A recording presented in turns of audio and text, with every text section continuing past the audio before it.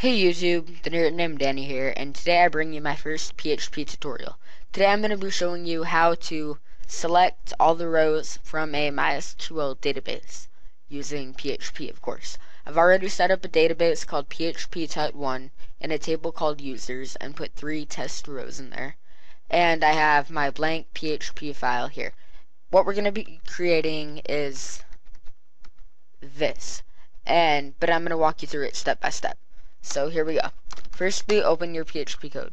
After that, we are going to want to establish a connection to our database. So con equals MySQL connect, and then it takes 3 parameters: the host, which is localhost for most people, the database username, which for me would be root, and the database password, which I don't have one. After that, we're going to select the database, MySQL select DB, the database name, which will be PHP Type 1, using our connection variable that we set up. After that, we are going to check to make sure that our connection is good with an if statement. If no query, or if no con rather, then die MySQL error. So I'm going to go ahead and save that and make sure that we don't have an error, which we don't, and then continue on. So now we're going to query. So our query variable equals MySQL query, and then now we perform our query on the database. So select all from, and our table name, which is going to be users. And then we're going to check to make sure that our query is good also. So if no query, then die MySQL error. Now, do you have to check your connection and your query? No, you don't. But if you do have an error, you wouldn't, well, you would know. You would know eventually in a moment when we get to more code. But this will actually output and tell you like what line and what area of your query is wrong. So go ahead and save that and check it. Make sure there's no errors coming up. And then continue on. Now we're going to do a while loop, which will run for each database entry that we get. So while row equals MySQL fetch array from our query, and then open and close our brackets. So what that did is it set up a array called row, which will contain each column from our database.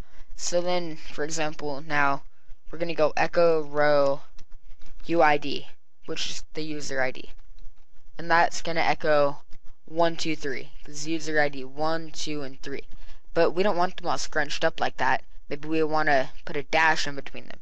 So to do that, we're going to use the dot operator, so then we can put in a string, and I'm just going to put in a dash with 2 spaces around it there, so it separates all of them. Now, maybe we want to echo our username too. So go ahead and echo row username, and then our dashes again.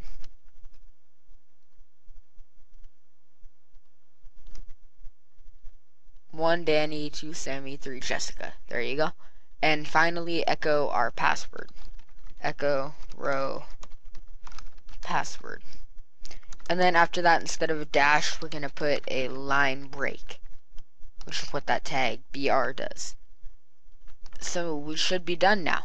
If we look, it'll say 1 Danny, and then my password, 2, and so on and so on. Now that'll work for however many rows you have. Like if we had another row in there with a username, Bob, and the password, I like pie. Did we already do that? Yeah, I enjoy pie, whatever. But now we're going to have a new row for Bob, I like pie, without having to do anything else into our query. So finally, just be sure to end the PHP tags. I will have the source available for download in the description, and I will add comments in explaining like what each line does and whatnot. Now, it was my first PHP tutorial, so be sure and leave me a comment and like the video and subscribe if you liked the video so that I know you appreciate these, and I'll be sure to make more. Thanks for watching.